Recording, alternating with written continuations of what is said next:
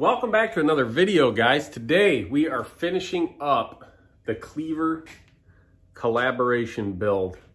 Last video we did the blade grinding and this kind of cool two-tone finish. If you didn't see that, make sure you go check out part 2.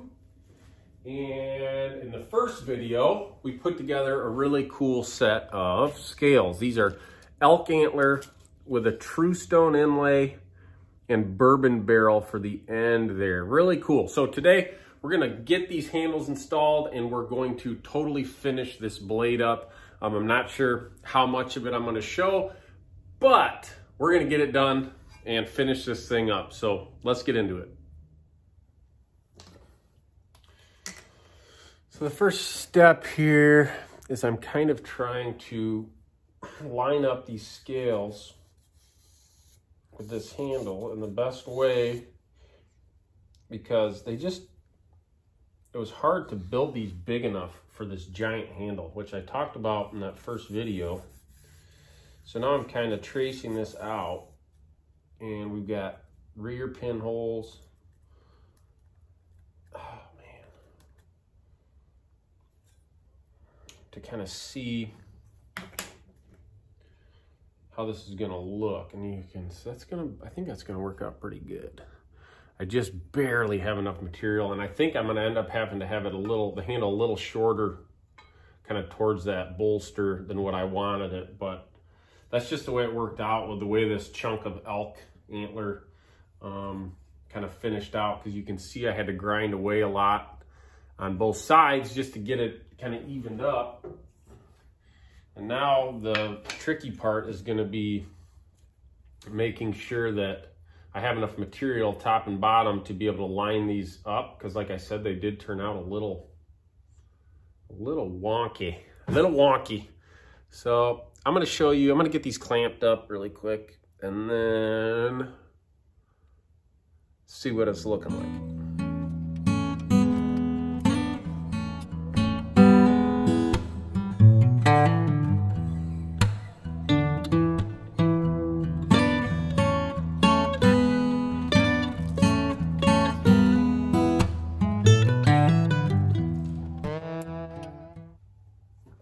Okay, I finally got it to where I can show you guys what I'm talking about, I think. So, it's clamped up. This is how I get these segmented scales, get them drilled to keep it even, as I just clamp both scales like that with the blade flat on the top.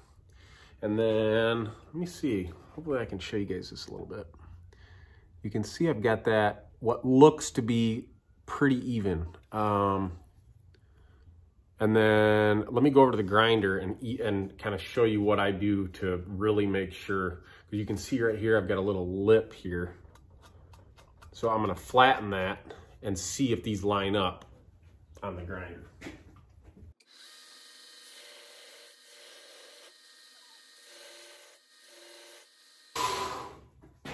So here I can see, it's really hard to show you guys in the camera, but I think you can probably see that this one needs to shift down a little bit.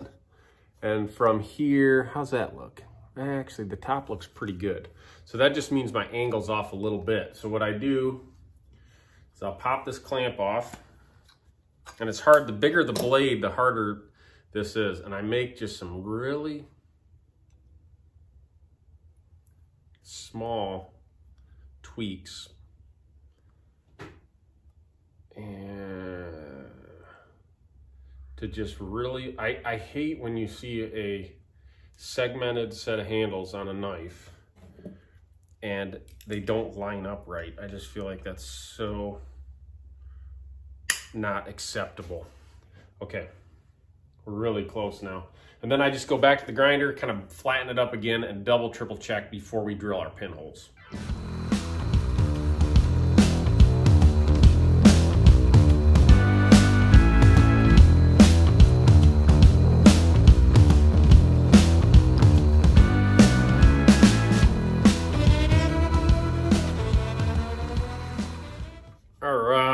So there you can see we got our rear pinholes and our front pinhole, and then everything is lined up and perfect. So when you go to glue up you don't have any problems. So we're gonna prep our pins. Again, we're using 3/16 rear pin and a 1/4 inch front pin.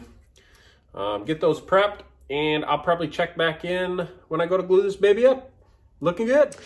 All right, so we're scuffing these with a 40 grit to make sure they have some good surface to bond that adhesive to. Look at this mess, you guys. These are all knives I'm working on this week. I wanted to show you guys something really quick. I've got a knife in the acid right now. I know this is kind of off subject, but this stuff is so cool not to share with you guys. This is Baker, I'm trying to get it so you guys can see it. Baker Forge. I believe this is called Maiden's Hair. Super cool looking. This is my mini Scout design I'm working on, but that's gonna do 2 etch cycles, and man, that's pretty cool. So we're gonna get these finished up, prepped. I got my pins ready. You can see I scuffed my pins as well, just so everything has a good surface to stick to. And we're gonna start shaping these a little bit, and then we'll get them installed.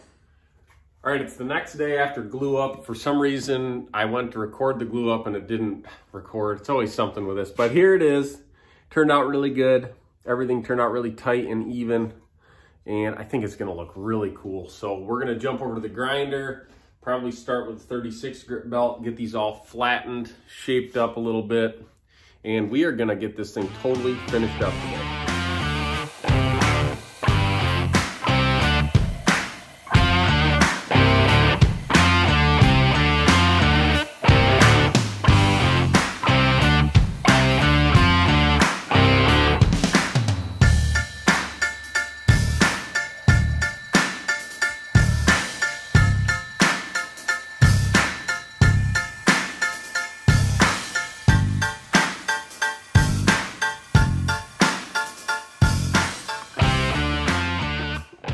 Just like that, we are ready for a little hand sanding, and this thing is almost done. So I shaped those handles. I added a lot of contouring to them, and you can see I added even a little pinch grip, so it should be really comfortable to use. Cleaned up all the exposed steel, and then what I'll end up doing is re-bluing all of that area with a Q-tip to really have it match the rest of the blade. And now what I'm gonna do is hand sand all these handles up to probably 1200. And then fill in. I've got a couple spots in this elk antler to fill in. You can, you might be able to see there's a couple little pores there that I'm gonna fill in with some CA glue, get this thing touched up, and then I'm probably gonna add a little bit of burnishing to that bourbon barrel, give it a little more character. And this baby's getting close. Okay, so let me show you before I start hand sanding. I've got this blade all taped up, and if the camera will show it, basically where I dug in, it's not really showing up. Where I dug in there, you can see that there's some pores in that elk antler that need to be filled a little bit. So what I do is this is Starbond medium CA glue. And medium's good because it's not so liquidy that it just runs out like water. And this stuff works great for filling in those pores before hand sanding, which I think it's inevitable, even though these are kind of double stabilized already, these scales. And then what you do is you take a little bit of this Starbond accelerator. And I can see that, unfortunately, the camera just cannot show this, but, and then to give it a little spritz, and it instantly hardens that CA glue. And then you can kind of really look closely and see what still needs to be filled.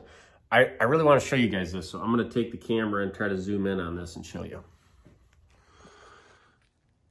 Okay, so right there, see that hole right at the end, right? Wow, you can really zoom in good with this.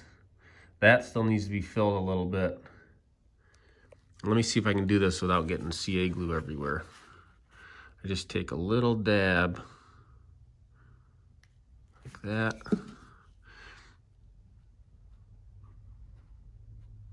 And this one will take a couple coats to fill that spot in, I think. But I think that gives you the idea on what I'm trying to do. All right, so then once that's filled, I've got one little spot on this other side I'm gonna fix. And I'm gonna get this all hand sanded out. Probably do a light buff on it to get that mosaic pin to really shine good. And then I'm gonna attempt to torch this bourbon barrel without ruining everything. So I'll check back in when we get to that step.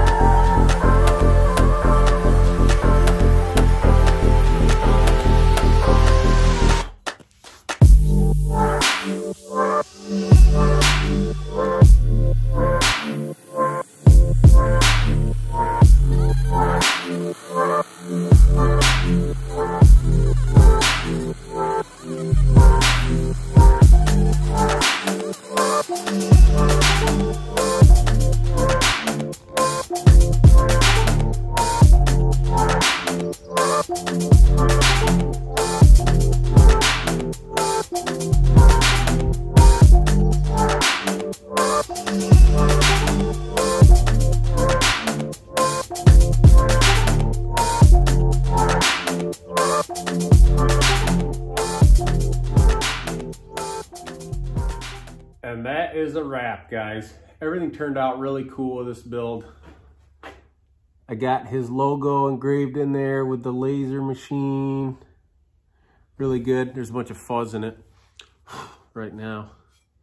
And then I went ahead and did a number 6 on this side. Can't you see it? Right there. Bam. Again, this was a collaboration project with Howling Winds Axe and Tool. This is his number 6 cleaver design sent to me to finish up, and so stoked with how it turned out. Make sure you guys go give him a follow. He's putting out some incredible stuff. And what's gonna happen with this is probably about a week after this video goes up, there will be an auction post for this cleaver so you can own it. Make sure you guys check all the links below that I put in the description if you're interested in any of the stuff I used in the video. My social media, Glenn's social media, everything will be linked below. Make sure you comment what you guys think of this build and how it turned out. I couldn't be much more stoked with it. It just feels good. It's heavy, but not too heavy. Like I said, when I took all that meat off those bevels, it really lightened this thing up, and this thing's ready to rock and roll. So like always, guys, thank you for watching. If you haven't subscribed, make sure you do it, and have a good one.